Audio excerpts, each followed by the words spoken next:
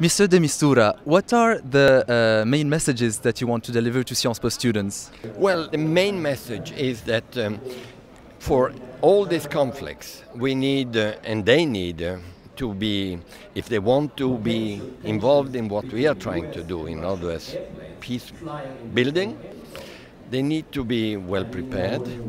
They need to have strategic patience. They need to believe that diplomacy has a chance, because at the end of the day it does have a chance.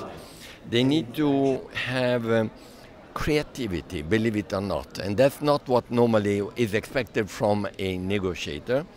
And then finally, they need also to believe strongly that there is no alternative than peace. Now, I will use examples for that, otherwise it looks too theoretical, and will be based on my Syrian experience. And what are the relations between your diplomatic initiative in Syria and the military initiative of the international coalition?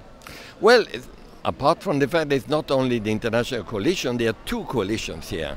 The other one is the Russian-Syrian government coalition, which is actually heavily involved in Syria. So there are two of them having a military involvement. There are 12 countries involved in that, at least.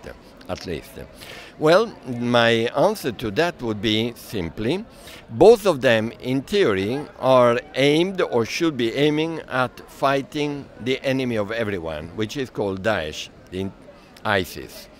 Second, once Raqqa and Deir ez-Zor, which are the two left capitals left of Daesh, will be liberated, the only thing that they can do is give a chance now to the political process.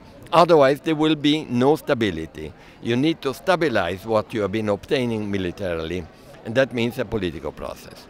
Thank you. And one last question. Yes. What, in your view, is today the main impediment to reaching a peaceful solution to the Syrian conflict? One word: trust, confiance, fiducia. Trust, because none of the sides in the Syrian environment trust each other.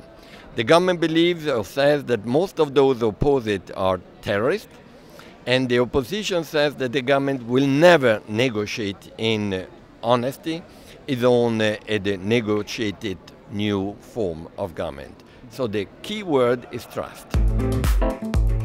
Sciences Po.